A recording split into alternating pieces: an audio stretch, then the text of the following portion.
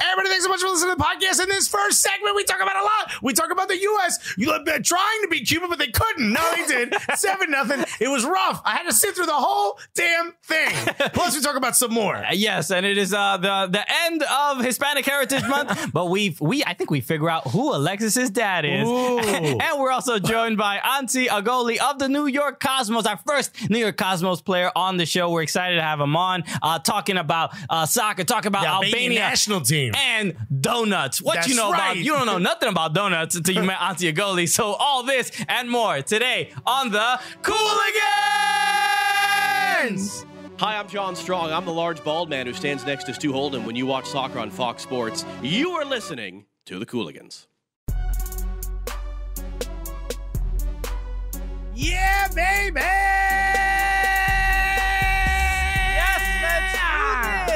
Let's get the energy up on a Tuesday. Woo! Got the studio going up.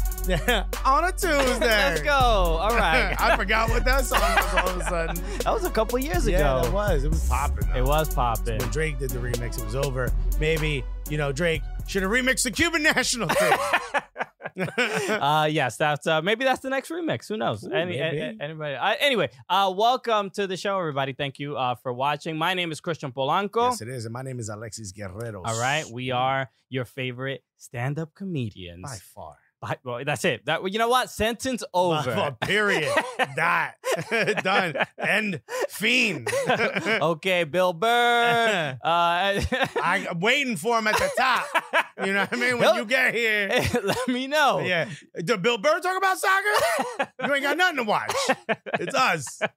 Yes, we are your favorite stand-up comedians that host the funniest soccer show that you've ever watched or listened to. That's right. But it's not just that, Christian. It is not exclusively When we that. look through the things that this show is. The things. It's not just It's many that. things. Many things. The other thing besides the funniest soccer podcast also happens to be the gulliest soccer podcast. That's right. You already know. Exactly. So, buckle up. Yeah.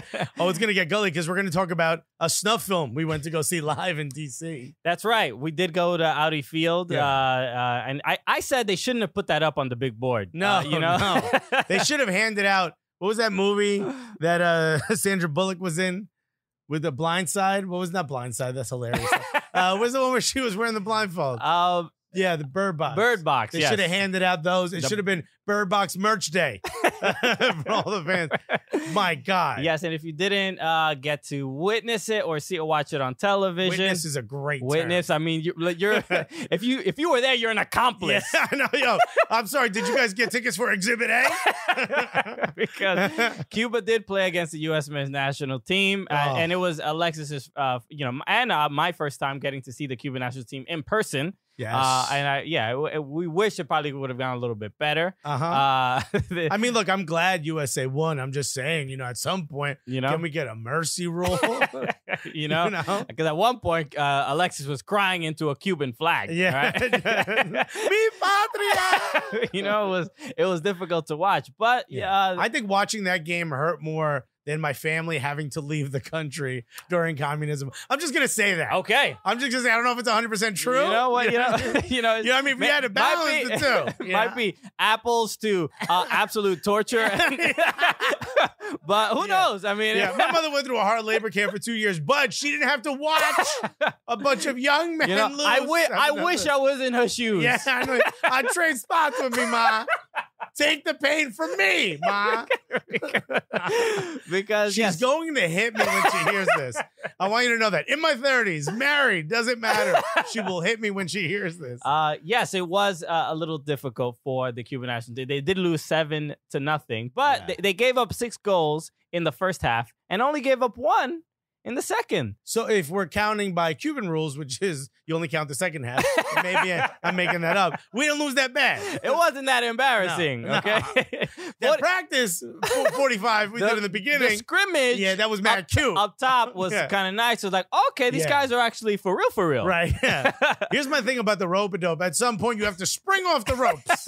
You have to hit them hard. We didn't do that. We just if there was another 45 minutes... bro. It might have been 12-3. Yeah, so that's not... which is respectable.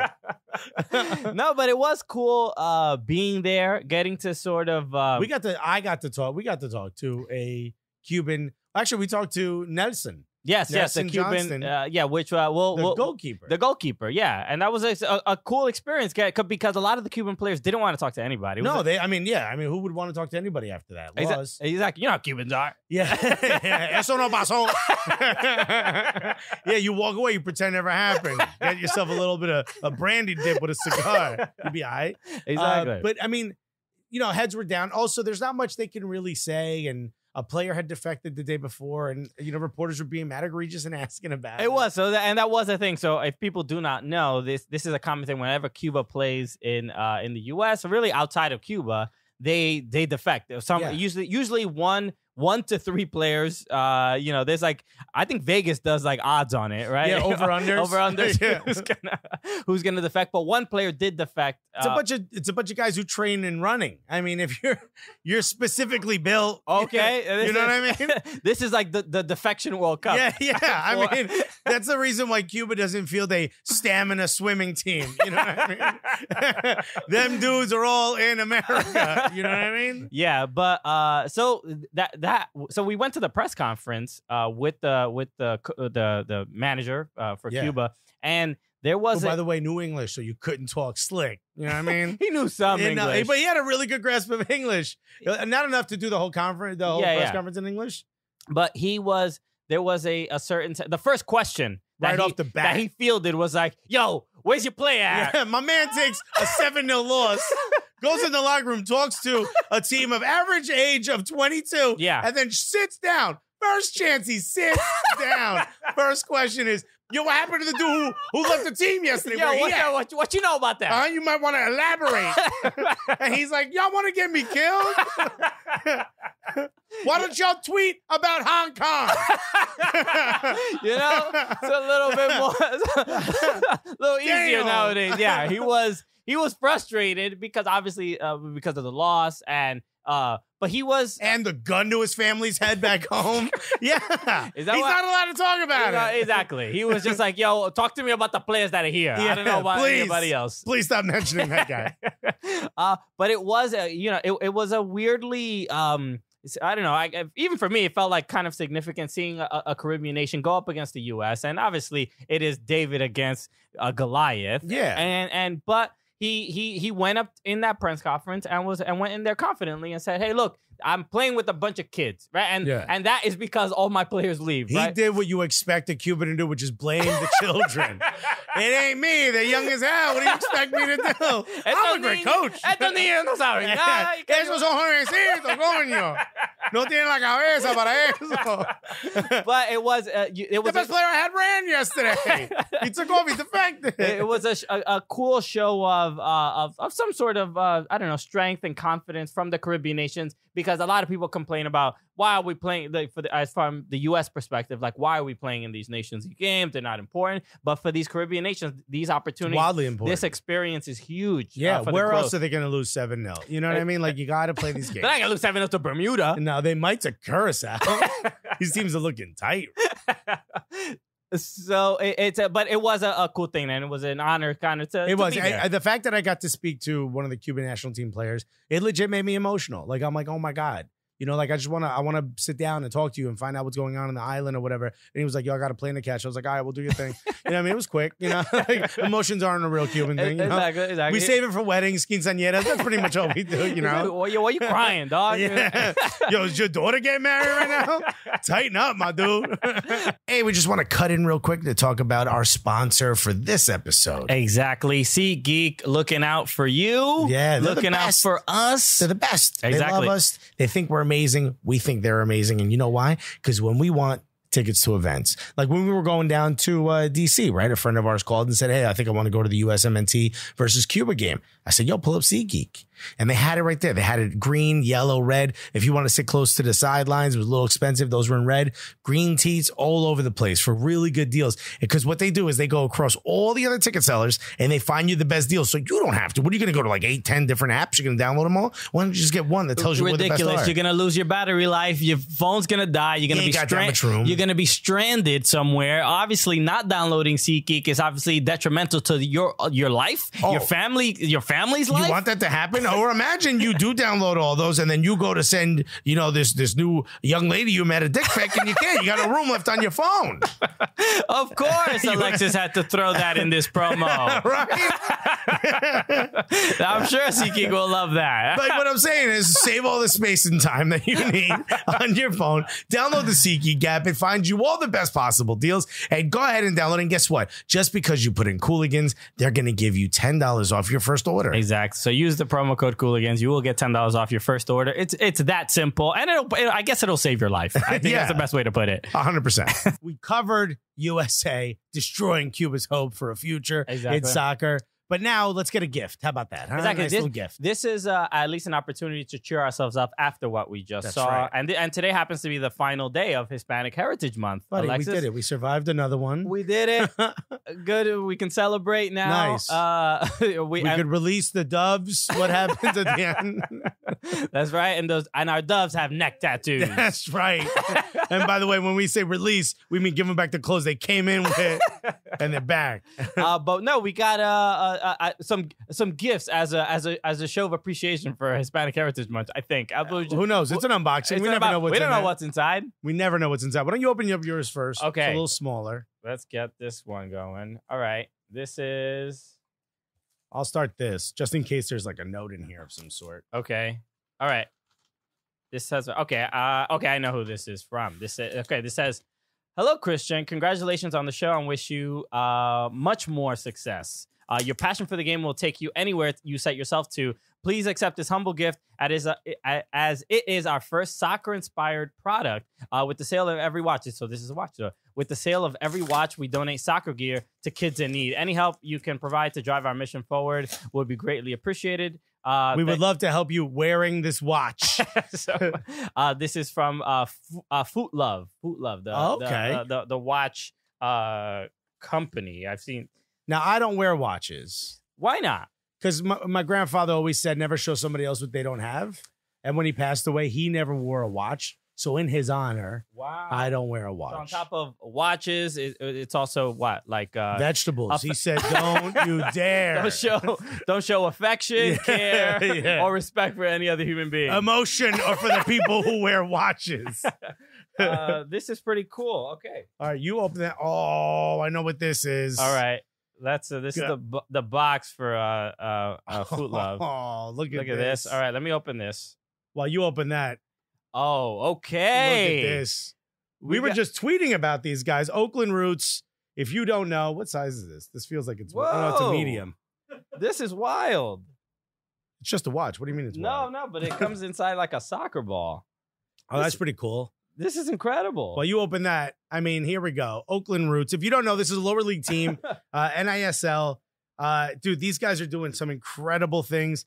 They have a video of their players just getting hyphy. Yeah. You know what I mean? Just dancing to blow the whistle. I think it's the most Oakland. Yeah. I think that's the trial for the players. They're like, they don't even check to see if they could dribble a ball or shoot. It's like, dude, I can't play. It's a dance competition. Yeah. And then, dude, I can't play soccer. It doesn't matter. You get lit on the dance floor.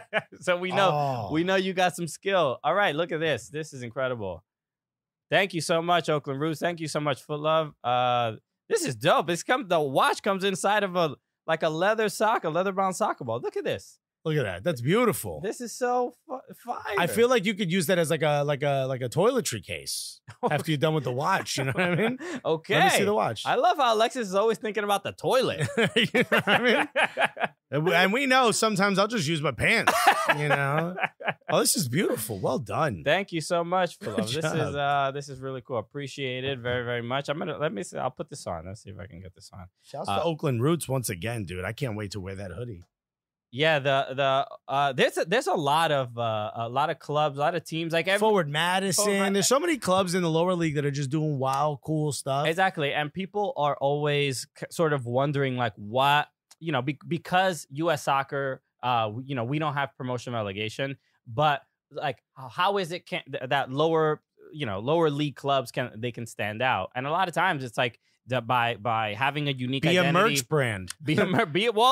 Selling dope like gear. Yeah. Like why not? Like why Bug Eaters can do it. Oakland Roots can do it. Why can't that be a part of like the because you see like people in like England rocking Oakland Roots stuff. Also, and this is 100% true. Okay, this is all fact. I'm not making this up. Premier League merch tends to be trash. Okay. All right, you're gonna. It's true. Some shots fired. But think about it. When was the last time you saw like a really dope hat or a really dope like? Sometimes the jackets, the warm up stuff. If you're willing to wear something a bit more athletic, it's cool. But just like lifestyle stuff, ain't that dope? I agree. It's Oakland Roots has a much better merch game than Arsenal. Okay, that's a bold statement, right? You're an Arsenal supporter. And here's the thing: if you want to prove me wrong, just send it. Yes, let's compare side to side. What I'm saying is I'll wear this Oakland Roots hoodie and you send me your best, and then Christian will tell me during a fashion show, which happens in between segments here, which one's better. Well, there's no reason why we can't have a Cooligans fashion show. There is absolutely no reason why we can't. Did you know I was the vice president of the modeling club in high school? Okay, let's break this down because first of all, this seems like a lie. Okay, 100% true. I will bring in my yearbook. What were you modeling exactly? What is day to day? What is a meeting like at the modeling club? Me and a bunch of hot ladies. Okay. And it was me and like two other boys. We were suggested that we join the modeling club because if they didn't have enough numbers, they wouldn't be able to do their show. So the girls were like, yo, it would be great if you joined. I was like, all right, let's do this. It was just me and a bunch of dope chicks. Yo, this is amazing. And then all of a sudden, they're like, who wants to run for vice president? I was like, yeah, I'll do that. And I won. I won the election. Okay. By like a landslide? First election I won. And I didn't even try to like finagle my way to the top. Okay. And so then what Here's my favorite part. Hold on. Okay. You know what the responsibilities are? The vice president of the modeling club? What? Not a goddamn thing. And honestly, I've never been more appropriately positioned for something in my entire life. Okay. And then you bought a bunch of clothes and you did a whole fashion show. Yeah. And that's when a bunch of cops, my friend was looking for his special shoes that he was going to wear with his suit in his car. And the cops, a bunch of undercover cops, like, they thought we were dealing drugs. And they looked through the whole thing. And my fat ass had to explain to this cop, no, sir, I'm a model. I almost got shot. I almost got beat and shot. Because I said, no, officer, I'm a model. And thank God I had the tickets to the model show. And the cop was so angry. He's like, hey, yo, Johnson, get over here. You'll never believe it. These kids are models. Yeah. And they're like, even the fat one? Apparently, he's the vice president. Yes, because I'm sure he was just like, you know that lying to an officer is a felony, right? Yeah. Impersonating a model might be a felony. I just love that there were real drug dealers like a block away, like, get out of here, there's cops here. And they drove off with whatever it was these guys. I mean, I'm talking about like 8-9 Caprices. Just yeah. It was wild. Dogs everywhere. It's just incredible. You can't even be an honest model in Newark, New Jersey without somebody thinking that you're a criminal. How dangerous is it to be a model in a city like Newark? Let me tell you, I almost died for the love of it. It was the art.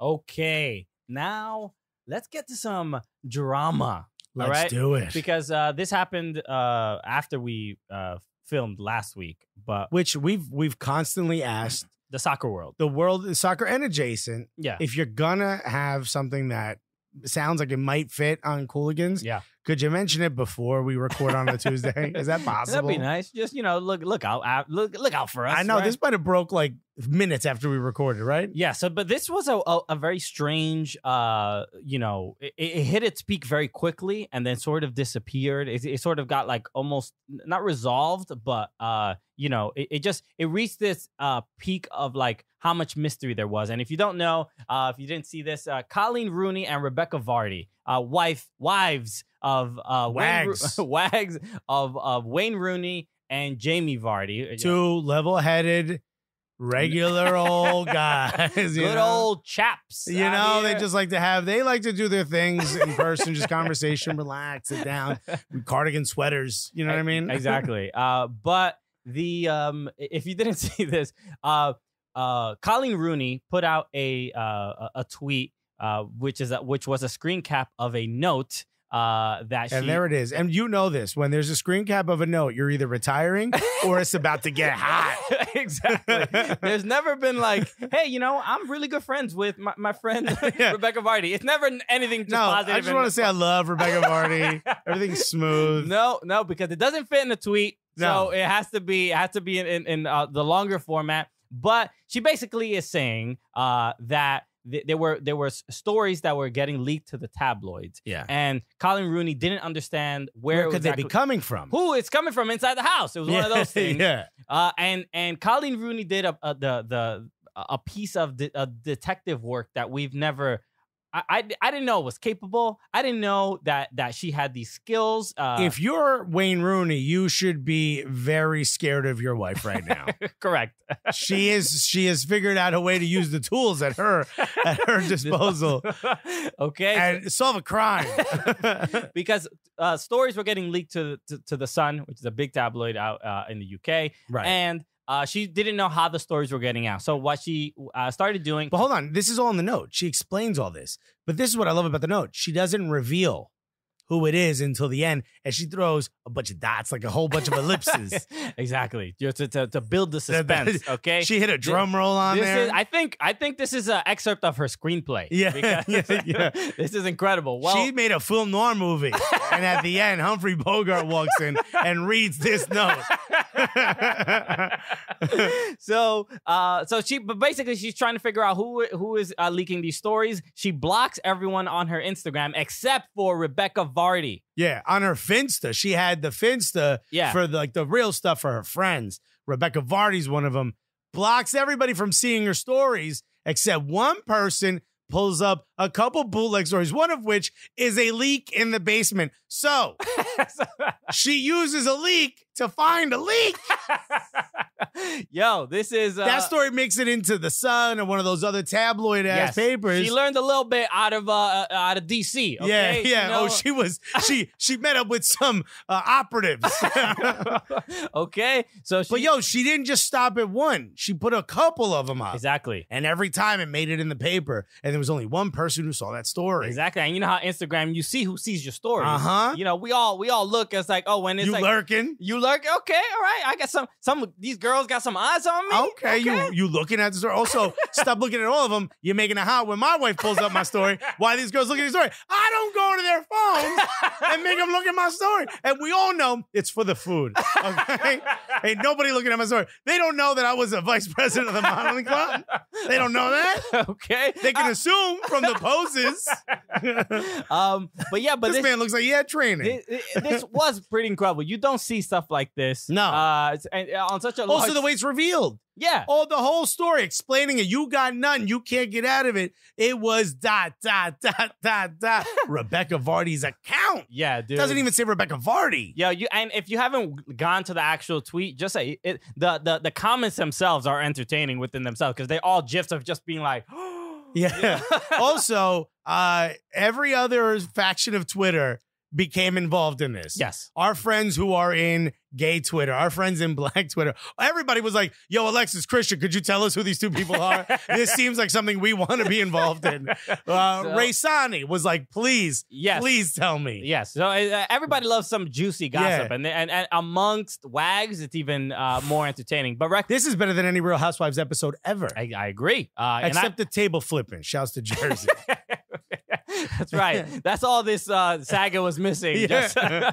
Just flipping a tea table over. You prostitute whore! And then just bangled the earrings everywhere. But Rebecca Vardy did respond and said that. I mean, she gave like a lame kind of excuse. No, I caught the lie in there. What was it? What was your The part where she goes, this very week, things have already happened in my account. There's multiple times, including this week. It's too much information. You got caught. Yeah. Think of your Dominican uncles, you know what I mean? They come home smelling like a different perfume, you know what I mean? You give it too much information. In fact, the car, which I told you last week, is having problems. I had it again. Too much. Exactly. You laid it on too thick. Because she gave like people have my password. Yeah. And I don't need any money. I'm not trying to make money. Why would I? I thought we were friends. Why didn't you call me? Why didn't you call me? Is like basically like, yo, I could have stopped this from hitting the internet. It's just quite incredible. Hilarious. For something like this to happen. And and then the Daily Mail caught up with her saying, arguing with Rooney, with Colleen Rooney, is like, this is a quote, is like arguing with a pigeon. You can tell it that you're right and it's wrong, but it's still going to isht in your hair. That's a quote. And that's from Rebecca Vardy. That's from Rebecca Vardy. Interesting. Okay. So they're all loading for Bear. And all I got to say is, yo, Fubo Sports, let's beat Andy Cohen to this show, okay? Because we need the real housewags of England. Yeah, because those recap shows, right? At the end of the season, they all talk, and then somebody throws a punch, obviously, at some point. Someone's going to throw a pigeon in this one. It's going to be wild. What's all this pigeon talk? I feel like it's an attack on NYCFC. Yeah, or is this all just low-key marketing for the MLS playoffs? You know what, Colleen Rooney? You're a genius. Yo, Colleen. Well done. Yeah. Right? Colleen's husband plays on DC United. Rebecca Vardy brings her pigeons.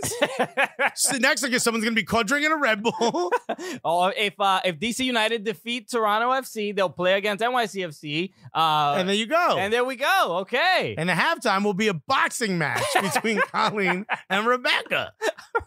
All right. It's a master plan. Yeah, this is all Don Garber, man. Props to you, Don Garber. Yeah, Donnie G. Honestly. Genius.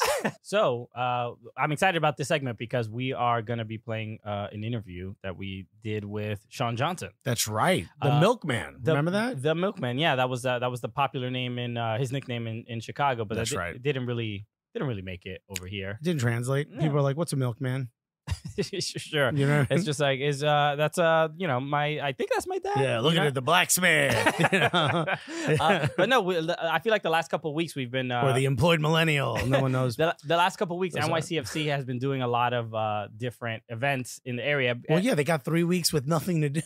They need to fill up the time. You know, it's like we're paying these guys. I know. I mean, it might as well. I don't know, paint. I don't know, do something. So they opened a new pitch in Queens. That's right. In Corona Park in Flushing Meadows. We were there. That was dope. We were there. But this was from the media day they did before the sort of the rush to the playoffs. Yeah. Well, at the Adidas store in New York City. And we got to catch up. You saw a couple episodes. I think last week Ben Sweat was on. That's right. And now we have same thing. But Sean Johnson, they're going to go play a game in Chicago during this break. That's right. Behind closed doors. Scrimmage. And he played in Chicago for a long time, so maybe he gets to go visit his old friend. And that garbage pizza, which I think I bring up right away. So why don't we go to that? Why don't we go to this interview? With the man who brings you the milk, okay? That's right. Okay, the man who knows that New York pizza is better than anything Chicago's ever served a day in their life. He said this before the cameras went on. And actually, Paulie G is a homie of mine. Yeah. But I don't know if you know him. I could hook that up. I'm not kidding. He's I knew that. He's a dear friend. Right. Ladies and gentlemen, the one and only Sean Johnson. John, what you want to think is interesting? Did the nickname carry over from Chicago? The Milkman didn't really stick. Yeah, but it did with the teammates though. Okay. Like posters plastered all over the training room, you know. So it's like they took it on, but our fans haven't yet. So I'm not sure our fans really know about it. Well, Milkman means something different here. It's usually like the guy you look more like, but your mom ain't telling you why. I don't want to be known as that. So that's not what I'm trying to do. You know? It's a little something different here. Right. You know, look, you're playing in these big stadiums, playing in this small field at Yankee Stadium. As a goalkeeper, does that make sort of your positioning different? when you have like these larger fields? I don't think so. I think it's all the same. Yeah, it's just on a smaller scale, right? Like everything's basically the same. Dimensions a little bit smaller, but the game's played all the same. So for us, I think we've gotten used to it. Obviously, so it's our home field. So we got to take advantage of it. Might as well. It's been beautiful to see. I think when you got here from Chicago, I think a lot of people thought like, oh, what does Sean Johnson have left? Right. And then we see you at NYCFC thriving, making it to the national team. What has been that experience like for you? Just like kind of, I don't want to say being a cast-off, but like being underestimated and now being on the national team. Yeah, I mean, at the end of the day, man, like, people will think what they want to think. At the end of the day, you got to be confident in your own abilities. And I knew coming here, it's a big market. Like, you want to have that pressure to play well every game. And then coming with this locker room, with this coaching staff, with this organization, it was an easy transition for me, And being with the national team before, so like many people, may or may not know. So like from 2011 until now, I've been with the national team, throughout. So for me, it was just getting myself in, settling down, and then getting back to where I knew I could be. So yeah, I just had to reach another level, man. That's what the city's all about. So You heard it here first. He don't read the comments on the internet. He don't care about the haters. There's another thing you had when you went back to Chicago, you had gone to a barber that you normally go to, right? Oh, yeah, true. Okay. Yeah. So what have you? I know barbers. We have you have relationships with barbers. Where My barber caught me cheating on him. I ain't playing. It's tough. He caught me at the laundromat. I was like, oh no! It's not easy. Have you found someone of like equal capability here out in New York, or do you look forward to playing in Chicago so that you can go back We need to introduce you to some Dominicans who will get that shape up right. Listen. I will say that my barber here has kept me nice. Okay. But Drew has been the day one homie, right? So he's the one, no matter what. If I need something, like later on down the road, if I'm somewhere where I don't know, I can phone him up and be like, yo, I need you now, right? So I trust him with everything. But obviously, there's some talented barbers in New York, man. So I'm always down to explore. But like you said, man, once you settle down with one, catch you with another one, you don't want to be there. I had to do it. I had to do it to him. He got lazy on me. Right. That's fair. Sometimes I get lazy. But I lied. I'm like, it ain't what it looks like. I'm just sitting here, bro. I'm just chilling. I don't even know it like that. But now that you sort of are established as a goalkeeper that everyone knows and loves, certainly for NYCFC fans love. Can't talk for the other side of the river. If you could play in any other position, you'd be like, yo, give me a shot. What position do you think that'd be? Oh, striker. Easy. Why is it always the goalkeepers think they should be strikers forever? Because we've been blocking goals for time. Like, dude. we want some glory. Like, let us be the ones to like win the game. You see in the do's and the don'ts, and you're like, I think I can do the do's. Right. Yeah. We study them all the time. So like, maybe we can go out there and try it sometime. Nice. All right. Well, look, you posted that you love Paulie G's pizza. Yes. I'm not kidding you. Do you like the wood-fired one or the slice shop? I like the wood fire one. Wood-fired one. Yeah. I'm not kidding. I'll hook it up. Yeah? Paulie, legitimately a good friend of mine. I'll text him a photo of us. Word. Yeah, I don't know if you saw last year we took Tommy McNamara out for pizza. Okay, yeah. So maybe that could happen one day for Yeah, you, let's make it man. happen. Let's make it happen. Yeah, be dope. I'm Yeah. down. He's I'm down. literally a pizza expert. Legitimately, that's why half the logo has pizza on it. So, and there's also a great Chicago-style place here in case you miss the old ways. A place called Emmett's. That's okay. Okay, all right, good. Nothing wrong with it. Maybe you want to weight yourself down. That's old news. That's old news. Yeah. All right, Well, very Sean, good. cheers. Thank you so much, Yeah, man. bro. Appreciate it. What an interview, huh? Sean Johnson's a great dude, man. Cool. Great guy. And also, I was impressed that he knew who we were. Of course he knows who we are.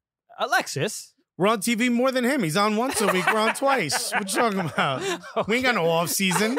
Step your game up, my guy. Okay, yeah, work during your off season. Yeah. Oh, if you really want it. Yeah. How hard you want to be a TV star, dude? No, that was it's always very flattering when the players themselves, 'cause you assume that the players are just like tunnel vision, they're not paying attention to whatever, but they're like, nah, you're all I watch. Yeah. They also have a lot of free time. You forget, like, they don't practice 8 hours a day, right? Yeah. So, like, they have to sometimes. It's funny to me that they consume soccer related stuff. Yeah. You know what I mean? Yeah. Which also means we got to watch what we're saying. Because they will approach us. Yeah. Oh, yeah. And they're all dramatically more in shape than us and sometimes bigger than us. That's the goalkeepers. Goalkeepers are not. There's not one goalkeeper in MLS that I'm like, I could take that guy. No, especially when they make a fist with those bear paws they call hands. You seen these things? Yeah, they got feet. They got feet for hands, dog. So I did want to talk about a sad story. Do we have to? We have to do this because it is a thing that is it's a problem, obviously, in soccer. It's in global soccer. It's everywhere. It's a thing we deal with here. Yeah. It's just at an extreme that happens. You know, it happens in European soccer, and it's just at a level that you would hope that there would be some sort of progress. It also can't be ignored at this point. You know, yeah. It just sucks that look, we have, we have a show that's supposed to be funny. That's a comedy show. And now our television show, which I think we've done this is the 11th episode. Give or take. 10th, I think. Someone in my ear just said correct. So I'm right about something. And what we've had to talk about racism in soccer, 4 out of the 11 at this point?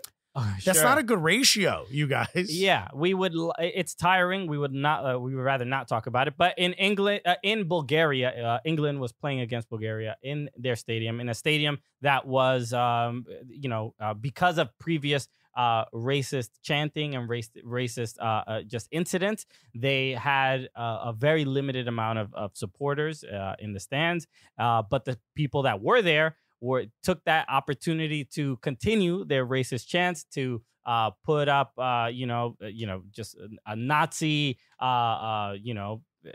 hand gestures, and displays and booing every time a black player touched the ball.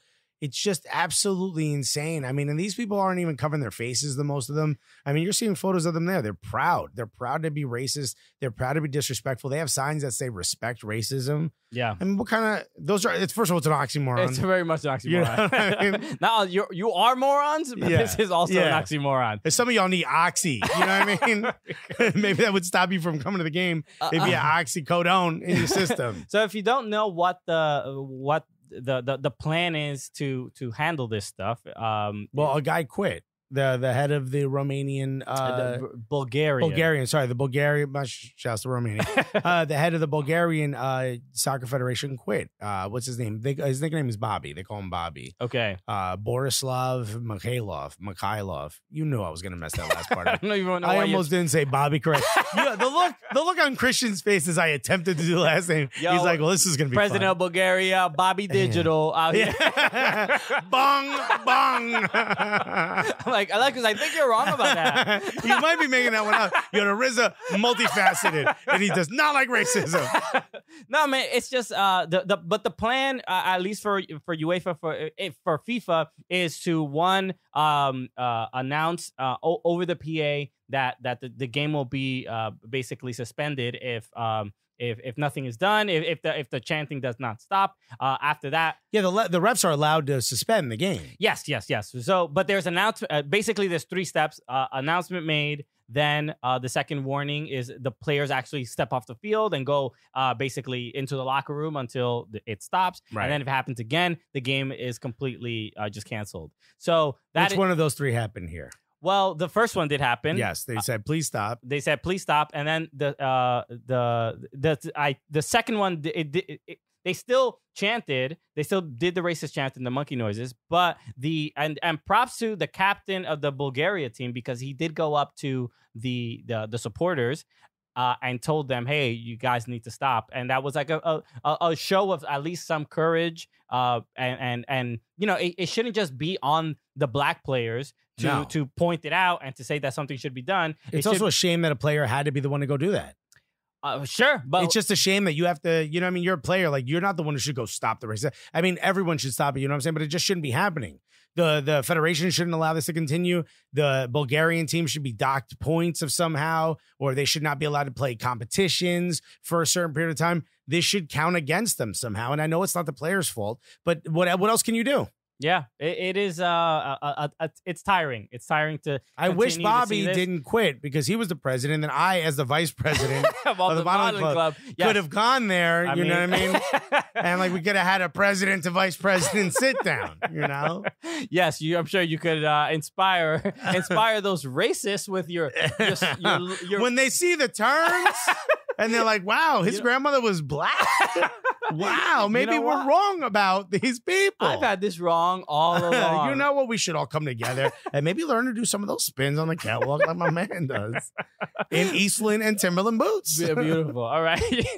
We can't solve all the world's problems, but here's one thing we can do is tell you without a doubt who's going to win in the MLS playoffs. Oh, that's right. Yeah, that's one thing we're pretty confident with. Yeah, that we can do. Solving racism, little bit challenging. Give us some time. We haven't even, this is only our 11th episode. Come on now. Give it at least 15. I was going to say, wait till the 13th, you know what I mean? And then we're really going to deep dive.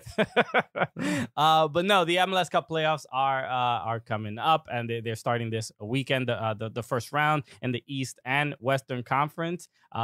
And we talked about it briefly last week, but we as far as how the teams are gonna I don't know, even prepare, like we mentioned, NYCFC, the teams LAFC and NYCFC have that first round bye, so which is a long time. It is a long time. The international break plus the first round bye is essentially 3 weeks of figuring out what the hell to do before you start whittling wood or something. Pick up some hobbies, kids. You know what I mean? So, but it is interesting because last year this wasn't the case, right? Where we had the condensed schedule and then also the condensed playoff structure, so that it all happened between the two international breaks in October and November. Right, but it was also the home and away. These are all single game elimination. Yes. So everything's been condensed completely. The schedule for the regular season has been condensed. Some teams, I think it was Atlanta, that played 5 games in 15 days. Crazy. Everything's been condensed. So it begs the question, like, now that we've gone through the regular season and we're about to go into the playoffs, was it a better move to do this, right? Because last year we were here complaining, like, how come, taking this 2-week break before the MLS Cup final, everybody stops paying attention to it. And now that's not going to be the case. I don't think it was the complaining so much. It was the loss of revenue in the ratings. Okay. Remember, everyone was complaining that the games were boring, or the second leg, or the first leg was boring. The second leg was the only exciting one. So everyone should just do 1-game eliminations. I think with people not watching the first games, I mean, the playoffs have always been the ratings bonanza for MLS. This is where you sort of build up those numbers. You know what I mean? Sure. You know, like if you're trying to get like a gas mileage to go up when you just take your foot off the gas going downhill. That's this. I mean, you build up your numbers. You know what I mean? That's a very specific reference that I get. So I don't like to see the point now. President of business, Alexis Guerrero. Vice President of Business Modeling, Alexis. Okay. It's a thing, Ma. So, by the way, my mother saw me model in a fashion show more than she's seen me do stand-up. Embarrassing. Which would she be more disappointed by? Both equally, turns out.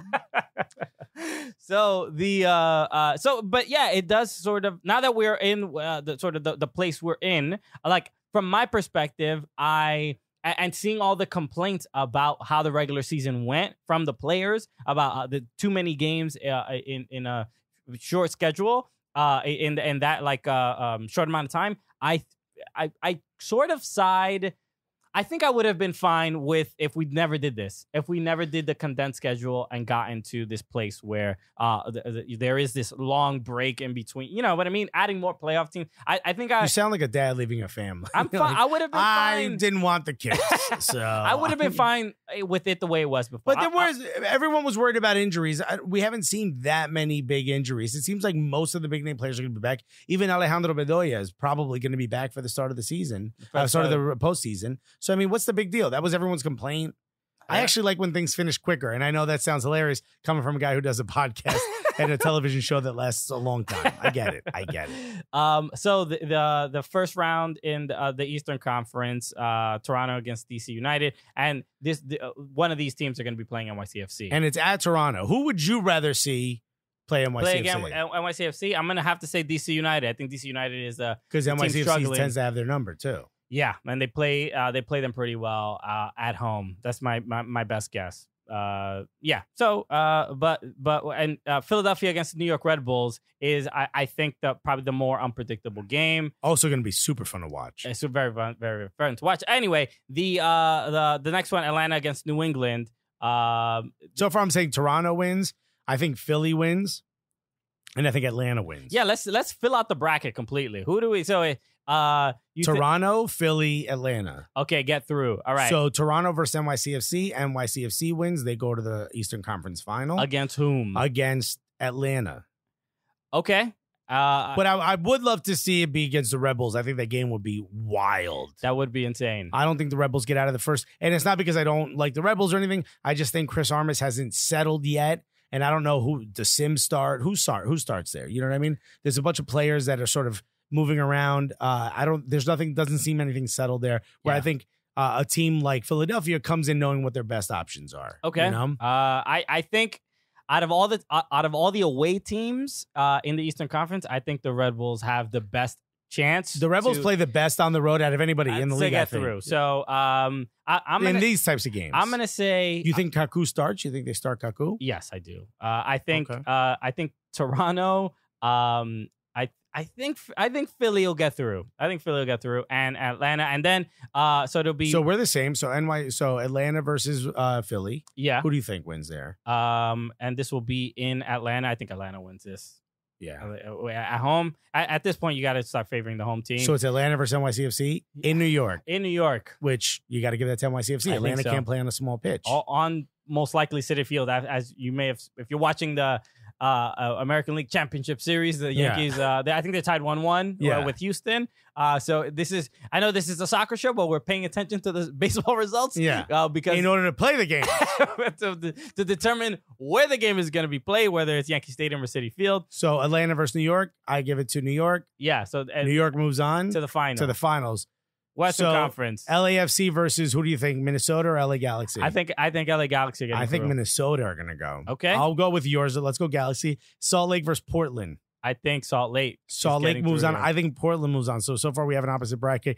Seattle versus Dallas. I'm gonna have to say Seattle. All right, me Dallas, too. But all right, so I think Seattle. I think Portland, and I don't care what you say. So Portland versus Seattle. That's a great game. That would be a great game. That's a great game. It's going to be at Seattle. Yes. That's pretty great. So who do you think wins? This is gonna be a tough one. Out of the two, Seattle. Well, I'm gonna have to say Seattle because of Brian Fernandez. I don't think it will be playing. I think so as well. Yeah. So Galaxy versus LAFC, wild game. This is everybody wants to see this. This is wild. And we might go to this. I based on results, I'm gonna have to say the Galaxy. I don't think the LAFC can defeat Zlatan. All right, so. That means it's Galaxy versus Seattle in the Western Conference Final. Yeah. Who do you think wins out of that? If that's going to be in Seattle, I'm going to say Seattle. All right, so it's Seattle versus NYCFC at Red Bull Arena for MLS Cup. Who do you think wins that? Seattle, NYCFC, in New York or New Jersey. It's got to be NYCFC. I'm going to have to say NYCFC. All right, I have a slightly different bracket. I don't think LAFC gets bumped out. I think they beat Galaxy, but it would be wild to watch NYCFC win their first MLS Cup in Red Bull Arena. Heads would explode. A Red Bull will start to fight for another stadium. They want another stadium. I don't want anything with this stadium. Back to MetLife. Well, you know what? We're the Metro Stars again. Yeah. Bring the whole thing down. We're only drinking Monster. Bring back Timmy Howard. Yeah. Hey, what's up? Thank you so much for listening to the episode. I just want to bring in with a word from one of our sponsors, Chivas Regal, because they have this amazing event I want you to go to. Join Chivas Regal at its House of United event on Saturday, October 20th at MAPS Backlot at 10 a.m. Eastern Time. That's in Miami at MAPS Backlot at 10 a.m. Eastern as Chivas celebrates the launch of its 13-year-old expression in partnership with Manchester United Football Club. Wow. This special blend pays homage to Sir Alex Ferguson and his 13 Premier League title wins under his management. The House of United event will bring Manchester United Football Club's Old Trafford Stadium from Manchester to Miami with complimentary specialty Chivas cocktails, soccer-inspired activities, and appearance by former Manchester United goalie Gary Bailey. You won't want to miss this event. Now, it's for 21 and over only, so please enjoy Chivas responsibly. Yes, I love it when we do these episodes with guests because they usually do not know that you're about to scream "Yeah, baby" right next to them. No one knows that the guy who looks like he's pretty lethargic, he's just about to spring up with a whole lot of energy. All right, but to pop up and like, whoa, this was not what I expected. I save it for when the cameras and the lights are on, baby. Okay, it's a nice little Halloween prank. You scare 'em.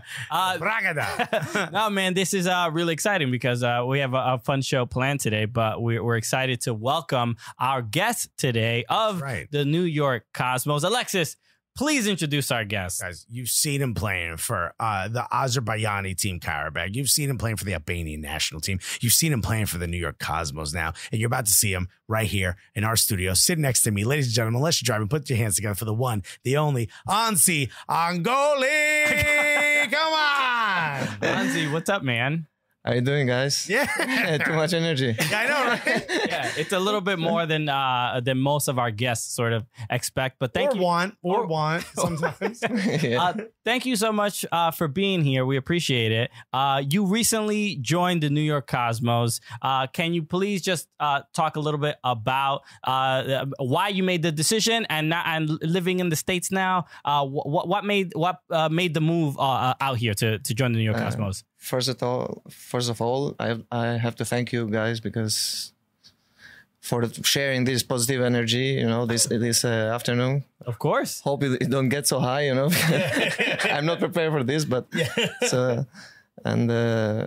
for your question, so I play professional many years in starting from Albania, Switzerland, Finland. Then I moved to Azerbaijan 10 years. And so I have to make a decision for last years of my career, including my family that lives here in States, New York. And so this was the reason. Of course, I'm playing with a team that is for me is a brand. Yeah. I don't know how for other guys here in America is, but for me is a big name in America and Europe also. So I'm very happy to be here and to play for a huge club like New York Cosmos. Now, when you were sort of coming up in the different leagues that you were coming up in, I read that you became a professional at 9 years old. You came into the academy at 9 years old, I should say. You can be a professional at 9 years old. It's It's a little bit difficult, you know what? Maybe making wallets or something, but not in soccer. I start my journey with soccer at 9 years old in my homeland, Albania, Tirana. Was not so, when I think now, was a little bit difficult, not so easy, but of course the condition there was like that, and I have to accept to move forward, to work, and to become a professional. Then later on to become a professional in the age of 16.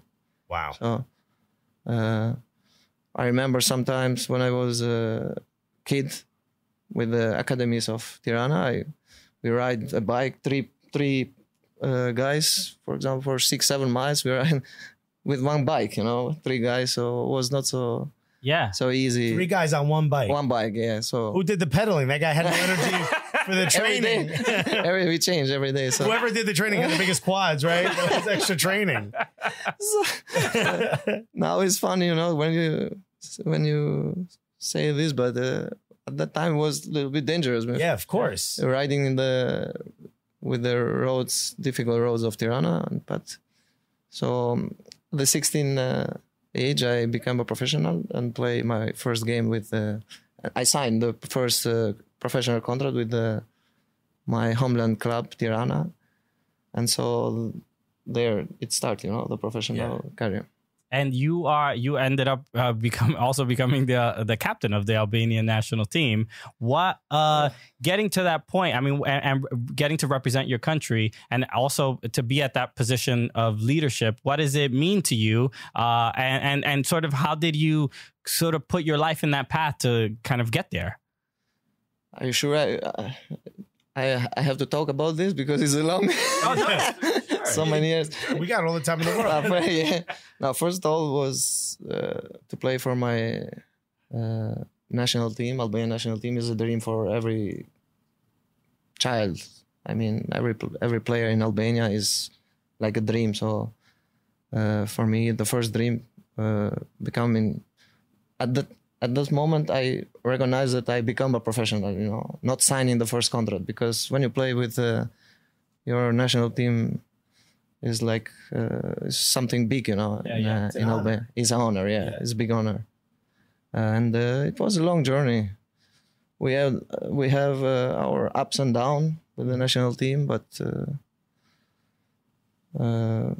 we had a good last years. We had a good performance, so I'm very proud for what I did with the national team, and I hope I leave something good playing with this team. I mean, what springs to mind is the Euros. You guys sort of had some really great games in the last Euros. If I'm not mistaken, that was 2016? 16, yeah. Yeah, 2016. I was looking for that jersey. I couldn't find it anywhere. I think it was made by Macron, right?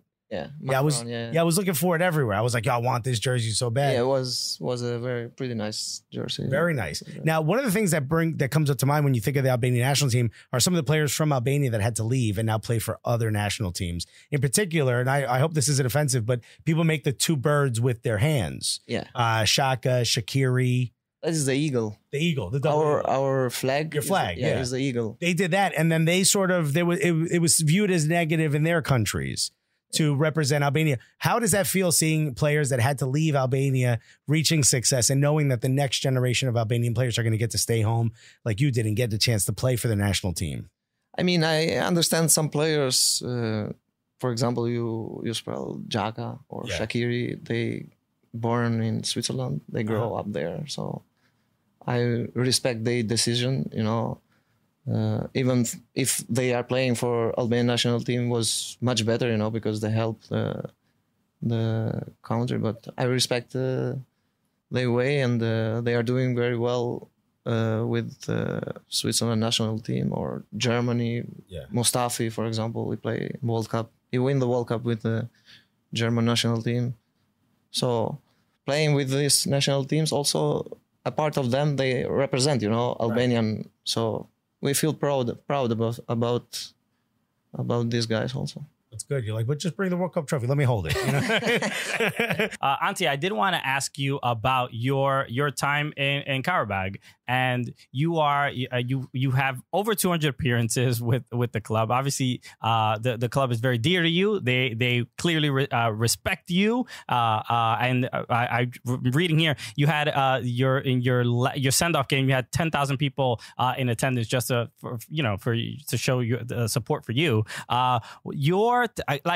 Look, I'll be honest, I'm not necessarily watching the Azerbaijan league day to day or week to week, but I do see Karabag regularly in Champions League.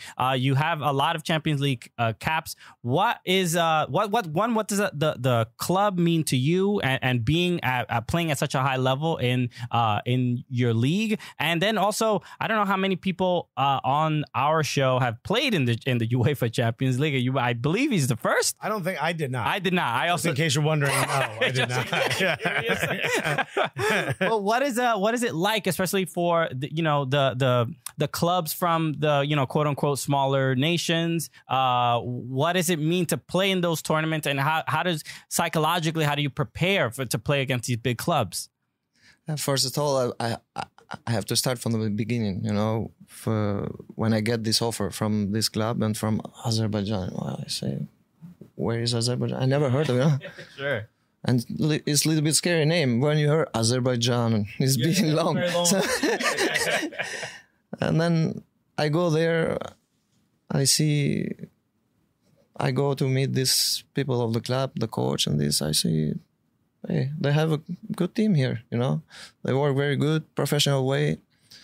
We start it was not easy. The beginning, first 3 years, 3-4 years was not so easy. But step by step, build a good team, the coach, the club, many things come together. And of course, the results, last 6 years, results of this club, they are fantastic, you know. I mean, with the budget that they have, you know, comparing with the teams that play in Champions League is unbelievable, you know. So we play 5-time Europa League group stage, 1 time Champions League. This was the cherry in the cake, what I call. So was a beautiful, long 10 years, long journey, but very beautiful for me. But they recently won their league, and you went back. And they celebrated with you like you were there that day scoring goals. Yeah. How did that feel? How did it feel to get carried by the other players? That's got to be an amazing feeling. Like I've tried a couple times to hop on his shoulders. It hurts him. Doesn't you know really what I work mean? out too well. You know, I'm like, carry me. You know, he won't do it. How does it feel to know that you can step away from the club but still be beloved and still feel like the players and the fans still feel like you are and will forever be a part of Karabakh? I mean, it's a beautiful feeling, you know, for not only for me, for every player, you know, when have this warm for welcome from the club or from the people there, supporters. It's very, very beautiful feeling. So I have this, when I come back now, I turn back in time. I remember when I went there, they asked me, hey, where are you from? Albania. When I leave the country, the people start to speak Albanian, you know. So they learn. The whole country? Not all the people, you know, but some of supporters, for example, or inside the club, people who work, they start to speak a little bit Albanian, you know. Google some words, and I don't think I know any Albanian. I don't. I asked him to tell me some curse words in Albanian, my buddy, but he told me no, don't do that. Don't do that to Ansi. How do you say hello in Albanian? I'm just curious. hello, sie. Sie. Mirdita. Mirdita? Mirdita. Okay. Sie. Okay. Sounds good. Mirdita? Because I know Spanish. And that's a wildly close. Are the languages similar? Because I feel like it might be. Also, how'd you know my nickname in high school? Ansi, I did want to ask about now that you are in New York, what is that? How is it adjusting for you and your family? Was your family here already? Yeah. Okay. My family lives here for 10 years. Oh, that's great. Oh, wow. My wife, my son born last year. So. Oh, awesome. Congrats. That's a beautiful thing. Yeah, Thank that's you. great. So I did hear this note about you, a little rumor. Apparently you are a huge fan of Dunkin' Donuts. But not the coffee, just the Donuts, yeah. You just like not only Dunkin' Donuts, you know, Just- Krispy Kreme. Krispy Kreme. Okay. Other. I gotta be honest, you don't look like a big donut fan. I I don't know You what look like you smell the donut and that's it. I look like I eat the donut. yeah. Yeah. Don't agree. Don't agree so quickly, honestly. You look a little bit like Boston cream. I look, Yo, you got a nice cream filling, Alexis. wow. We make a nice commercial to donuts. That'd be a A good. very plump donut.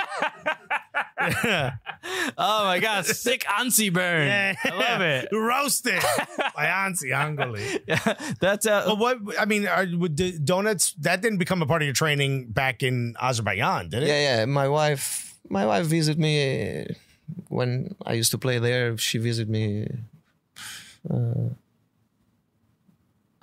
every month. I mean, Yeah. Okay. every month she comes, she stay 2 weeks, 3 weeks. So anytime she come, I say, don't forget the donuts. Don't forget the I'm not donut. letting you in the house if you don't bring it. Don't bring it. Yeah, This is That's the for best advertisement for Dunkin' Donuts. that's for sure. How is this not your spokesperson? He called his wife and said, "Don't forget the donuts." Yeah, I know. I haven't seen you in a month. Don't forget them donuts. Yeah.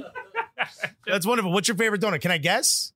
You said Boston cream. Boston I was cream going to is good. suggest Boston cream. All right. Boston cream is good. Okay. Glazed Oh. also. It's not too sweet. I feel like Boston cream is just like the filling is too much, at least in my opinion. Yeah, of course you would think that. I think it's perfect. We got to take it to Donut Pub. We got to take it to Donut Plant. So many great donut places here in New York. Yeah, there's a lot. Yeah. There's a lot of I guess boutique donut places. Yeah. That's the best way to hipster donut gourmet. places. Yes, gourmet donut places. I don't know if those are a little too fancy for you, but I think it's it's something you should consider. Nah, for me, it's no problem. If it is donuts, it's okay for me. Okay, No problem. fried dough. Let's get it. Absolutely. Let's Doesn't get it. matter the brand, you know.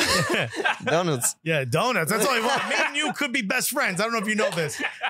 Except I dip mine in coffee. You're not just a big soccer fan. You're also a big boxing fan. If you didn't play soccer, was there another sport that you think you would have excelled in? I never think about that, you know. But I like you say, I like too much watching box. Anytime I have the chance, you know, because we normally play Saturday and Saturday. Mostly of the fights they are Saturday, but when I have the chance to watch box, I watch it. Nice. I like too much. Yeah? Who's your favorite boxer of all time? Well, there are many, and in this moment is Triple G, for example. Yeah. Triple G is my favorite. Canelo also. Yeah, Canelo's great. I like this middleweights. You like middle? More actions, you know. Yeah, they do. They throw the hands off. They throw fast. So the heavyweights are too late. Yeah. One punch, finish. I like the guys who weigh like 110 pounds. It's just like two school kids in a fight. You know, it's amazing. That's why he's always on World Star. Just watching high school fights. You mentioned you're friends with Ismail Trezori Shradi, who plays here in New York as well. You guys have never played on the same team before, though. No, we never played the same team, but we know each other since I come here. I meet him, so it's a very good guy and also a very good professional player. You know. Yeah, and now you guys get to be sort of in the same city, and just sort of in general, you've had family here for the last 10 years. You've been in New York a bunch of times, but what does it mean to live in a city like New York? You know, like I don't know what Tirana is like, but Toronto to New York, I'm assuming is a little different. What does it feel like to live here? Yeah, of course. In the beginning, there are some difficulty. Everywhere you go is difficult, but now it's going pretty good. So, the difficulty here is about the traffic, you know. Yeah. Have you been on the subway? Yeah, I have been. Yeah, and you're like, I don't like it. It smells bad as a lot of people. Sometimes, yeah. I think it's perfect. Yeah. You know, I like a city that smells like pee. You know what I mean? It's my favorite. Do you have any other friends? Are you trying to get any other players to come play in New York? Not now, but maybe in the future. Yeah. Yeah. Why not? Cool. And now that you are with the Cosmos, obviously, very owned by a very public, popular figure, Rocco Commisso. What is, I don't, at least to me, Rocco is just like this larger than life figure, just a very charismatic person. Was there anything seems like everyone's uncle? Exactly. Was there anything about him that sort of drew you to the club as far as deciding what was the next team that you wanted to go to? Oh, not really, but like you say, Rocco looks like this in TV maybe, but I mean, in normal life, it's like normal people, you know. So he talk with all people the same way. So I didn't talk with Rocco before I come here. I talked with Joe Barone, is the vice president of the So. I have a very good relation with him and also with Rocco. And as far as a lot of times here in within American soccer, people are very critical of how it is, right? So Rocco has been definitely known. He wants promotion and relegation. He wants to be able to get the Cosmos into the first division and earn their opportunity for things like that. What is your opinion on American soccer, and how do you think you can contribute and help it kind of maybe improve in any way?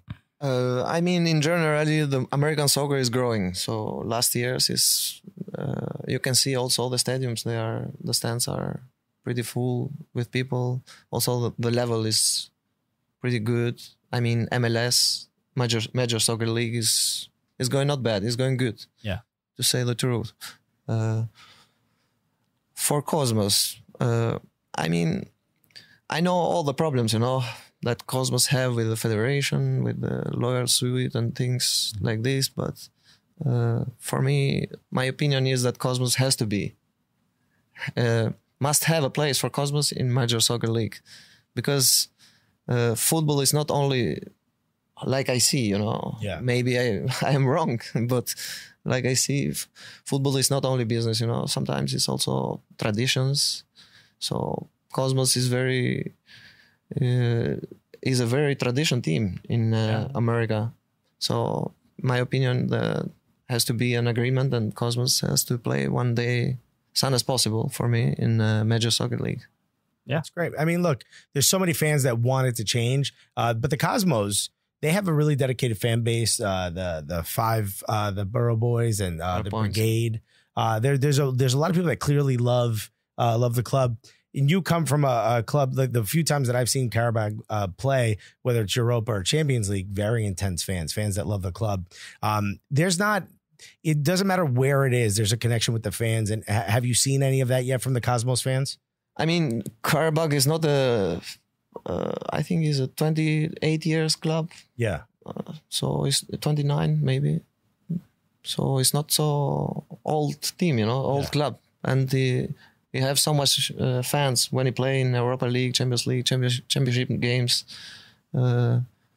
So what about Cosmos? He's a 50 years club or 60 years. So if Cosmos play in a major soccer league, we'll have the same public, I think, same fans.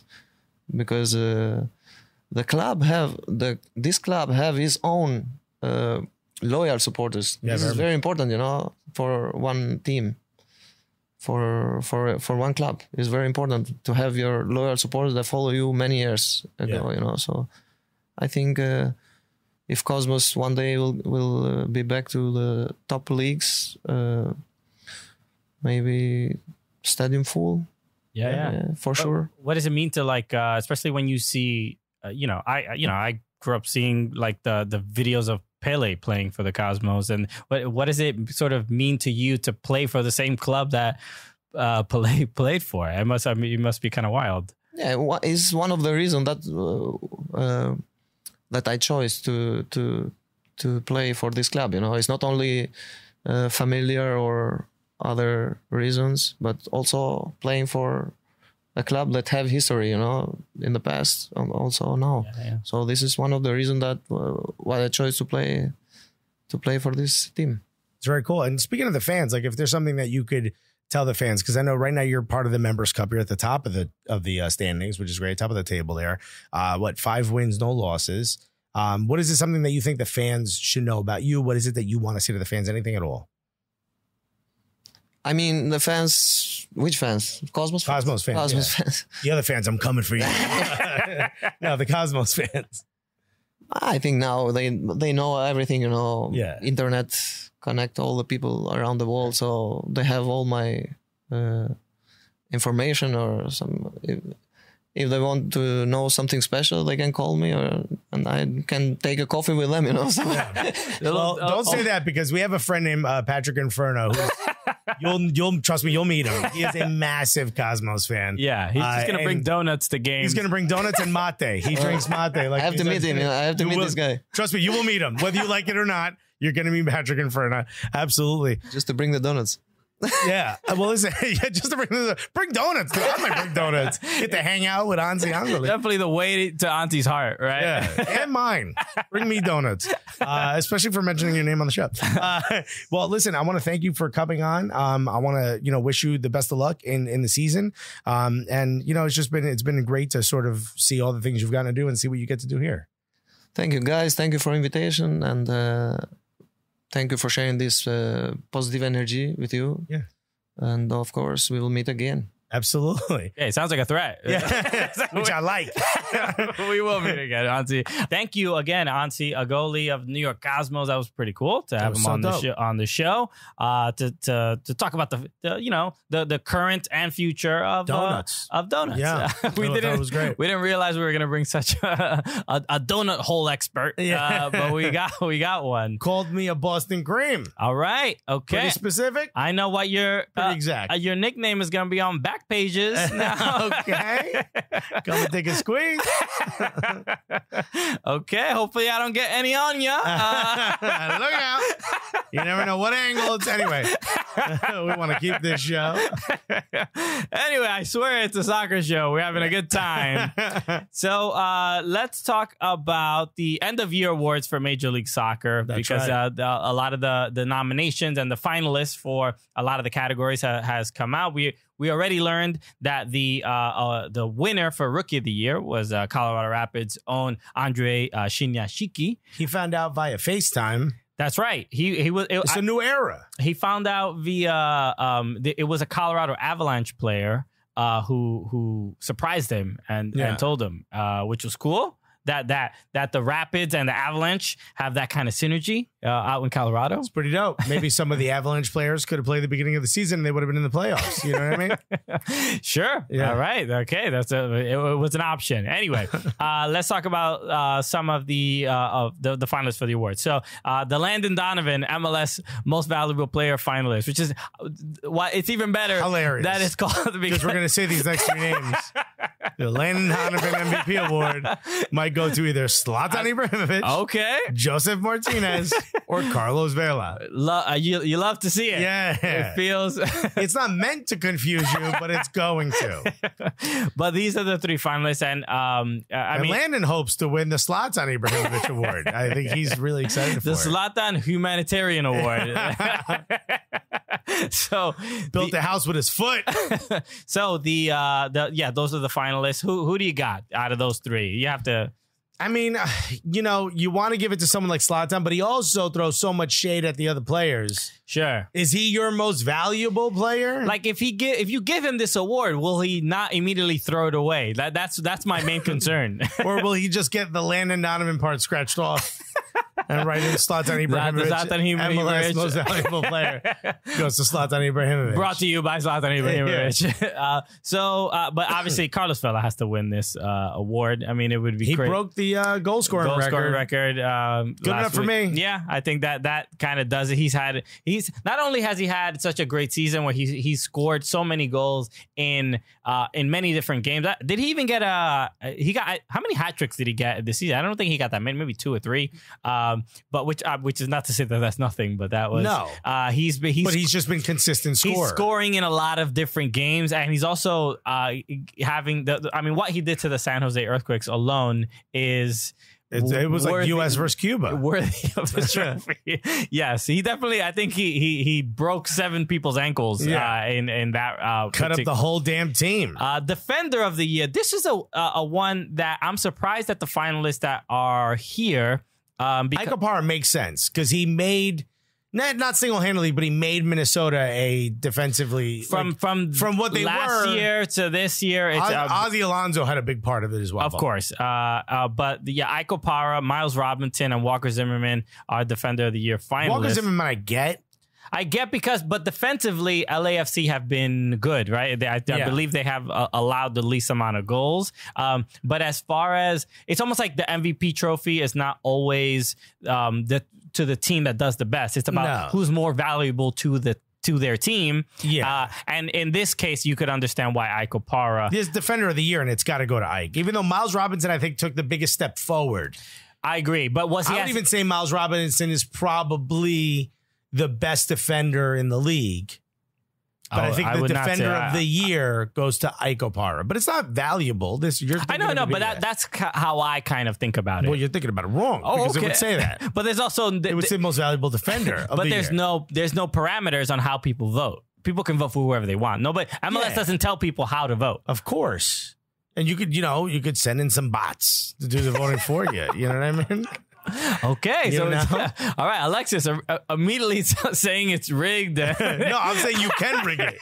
Maybe you should. It's not. No, but no, definitely not. Well, this is voted on by the media, like the media, so the writers and everybody. And I don't understand why the Cooligans do not have a vote. We should get a vote. At this point, we have a TV show. Forget what I just said.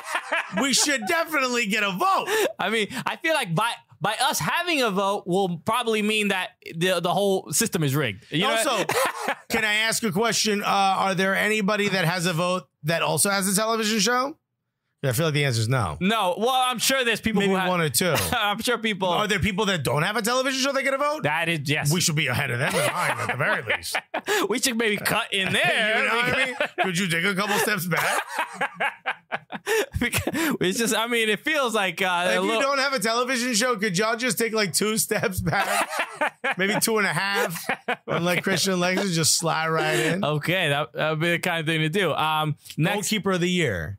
I'm surprised at one of these names as well. Bill Hamid, Sean Johnson, Vito Minone, which makes sense, but when you see it at first, You're like, really? Yeah.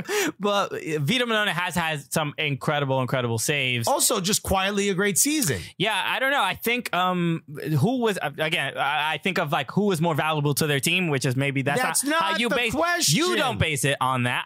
Neither do they. But they don't tell you how they base it. Who had the best season as a goalkeeper? That's the question. Well, how do you decide who had the best season? It's just like who had the most saves. Look, what team has the most points? Bill Hamid. Look, the team is kind of almost crumbled at the end of the season. I gotta take away some points there. Sean Johnson, just for the letting the ball pass through, you lose at least Minnesota. Yeah, and then Vito Mannone, you can't really point to anything. For me, at least for this, I would say if you take one of those goalkeepers away from their team, how dramatically would it affect the team? Then there's no goalkeeper in that. You need someone in there. I mean, this specific one. I feel like the rules of the sport you'll give up. prohibit you from winning. I feel like you'll give up a few more goals if you have no netminder at all. This kid's pulling the keeper beginning of the game. No, I think if you take out Bill Hamid from and replace him with That's whoever MVP. You got to get over this. That's not the way you do it. Alexis, no, there is no way to do it. But you take out Bill Hamid from DC United and they have a different keeper. I think Bill Hamid. Who had the best season as a goalkeeper? That's the question. Bill Hamid. I just say Bill Hamid. All right. Well, then we have to continue talking about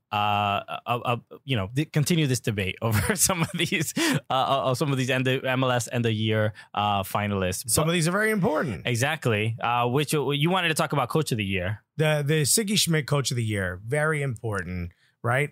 Now, Bob Bradley, points leader, right? Broke the record in points. Incredible team, right? Jim Curtin, amazing year, right? No one believed in the Philadelphia Union at the beginning of the season except me. I remember I was saying they're going to be fine. They're gonna be doing let's go to the archives. Yeah. No, don't do that. Don't pull it up. Just believe in what I said. And Dome Torrent, right? Yes. Of NYCFC. Also an incredible season, finished first in the Eastern Conference. I think Dome Torrent deserves a nod. He deserves a serious consideration for it. Okay. I think Jim Curtin deserves a serious consideration for it, maybe even a nod for it. There's no one beating Bob Bradley. Yeah, it's difficult to have such an incredible season and have the MVP on your team and not be Coach of the Year, but also LAFC.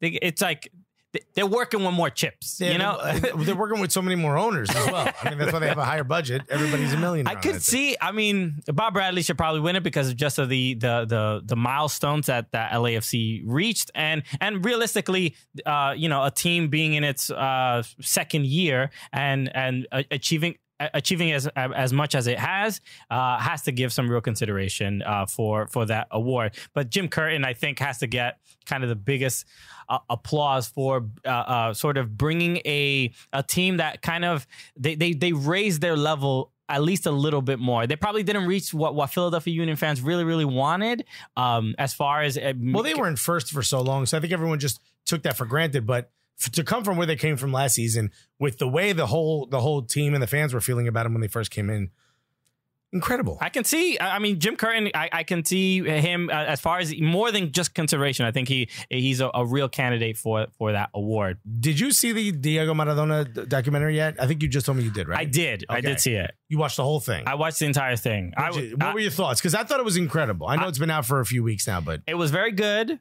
I wasn't a huge fan of the style of it, which is basically a story being told over B-roll and like kind of interviews that like old interviews, and it must have been an incredibly difficult thing to put together, like archiving, getting all this footage and all this other stuff. Very, very difficult. But I loved it. I love the look of it. I love the pace of it. I love the feel of it. I think more of these should be done. I thought this was absolutely perfect. I think it would have been sort of disrupted a little bit if you would have just had like interviews and had him on today. It would have been too much comparing back and forth. It was nice to sort of almost following him along just through like news clippings, Sure. So the only issue I had with it was definitely engaging, but it felt a little slow at times. Yeah, I like that though. Did you see the last clip where he finally like admits that it's his son? Yeah, that's pretty great. I mean, it's just like after the whole thing, you just realize this dude is just a deadbeat dad, right? Like that's like the frustrating part. But no, he admitted to being like he still is a dad, which is a step forward. Better for than me. most. Yeah. It's better than most for them to finally have the closure to be like, hey, I am a deadbeat dad. You Right. know what I mean? Well, it turns out it wasn't just that man. Okay, there's gonna be a sequel to the deadbeat dad. A couple of them. There's as many chapters in this story as there is to Trapped in the Closet, if you remember. Turns out now a 23-year-old Argentinian woman had just come out and said that that's her father. And they're going through all the tests now to prove it. But she makes the 11th child. So, how many children does Diego Maradona have that he claims? Do we know how many? I don't, that are with his now ex-wife. Okay. There's also something in this article that says he had a baby with Sergio Aguero's ex-wife, which I don't think that's true. No, I think his child. His dog. Okay, so we've got our producer says he's recognized 5 children, Yeah. which is beautiful. It's like we work for Maury. Because this is Diego Maradona was the Antonio Cromartie before Antonio Cromartie. Right? It's Antonio Cromartie's favorite soccer player right here, Diego Maradona. Okay, clearly footballers have a lot in common, right? Doesn't matter, different sport. Similar CTE. And the C stands for cocaine. Yeah. So, but this kind of behavior is just absurd. But when you watch the documentary, you understand, and it really, honestly, the documentarians must have had to do a little cocaine just to get the feeling. You know what I mean? No, they must have had to. They must have gone through some footage and data and found stuff out. But we're like, you can't put that in. well, we can't put it in. We're not sure. He This hasn't wasn't enough time to talk about these 10 other children. We don't have 14 other documentaries to make with the HBO doesn't have that large a budget. Right. That's the new Game of Thrones. But the Game of Cribs. It's just, but the Sergio Aguero's wife is his daughter. Is Diego Maradona's daughter. Okay. One of them that he claimed. One of the obvious. Like, no, I was there when he was born. Oh, you married Sergio Aguero? Yeah, you my daughter. Yeah, oh, you're my daughter now. You know what? He's my son. But now that he's got 11, everyone, the joke is now he could start his own. He could field his own soccer team. Yes. Here's what little hidden detail in this article. Did you know? Supposedly, allegedly, 3 of these children are in Cuba. Okay. Which I didn't even get to do this because Cuba lost 7-0. I should have Cuba. But Diego Maradona birthed 3 children. Can one of them play soccer? It's Cuba. Okay. Now there's a silver lining here to disowning your children. Yes. Look, I'm Cuban and I was disowned by my father. There's a possibility. It's Diego Maradona. We've confirmed it. You heard it here first. Dad, bring the blow. Yeah. We have a glass table right here. This is why we got it. Could you imagine being reunited with my papa? Oh my God, and having an Argentinian accent all of a sudden. Che, it's boludo. This is, I mean, quite an astounding discovery that we. What if this is what this whole podcast was about? But this all sort of makes it's. I mean, the dots are kind of coming together. The connecting. There's a strong possibility. Alexis, you're Cuban. What's your connection to soccer? I honestly don't know. It feels like hereditary. I'm drawn to it. Did your mom travel to Napoli at any time in the last? I feel like he went to Cuba. If we're gonna be honest, you know what I mean. Go right to the source. Look, I hope. Look for the sake of of families and children that don't know their father. Right. I hope this is not true. I hope it's. Oh no, I hope it is true because there's got to be 3 kids who don't know who their dad is in Cuba, and now they're like, wait a minute. I mean, you can't throw a baseball 5 feet without hitting 3 kids that don't know who their father is. You know, there's 3 kids out there with no dads. There's 3 kids out there with no dads who can kick a curveball, and they're like, there's just something odd about this child. I don't know how Cuban he or she is. I mean, exactly. You know. Oh, you gotta love Hispanic Heritage Month. It's really we're ending it on a beautiful time on a twist. It M. Night Shyamalan twist. I'm Alexis Maradona Jr. I threw the junior on there. They were Cuban the whole time throughout the entire film. They were Cuban. That's the whole twist. Unbelievable. Unbelievable. I didn't. Do we take anything seriously? I just want people to know that when we start these segments, we do not know where they will end. This was not planned at all. We did not plan to solve the greatest crime in history. This should be the next Diego Code. This is the new plot to National Treasure. Nick Cage is gonna go get my DNA tests.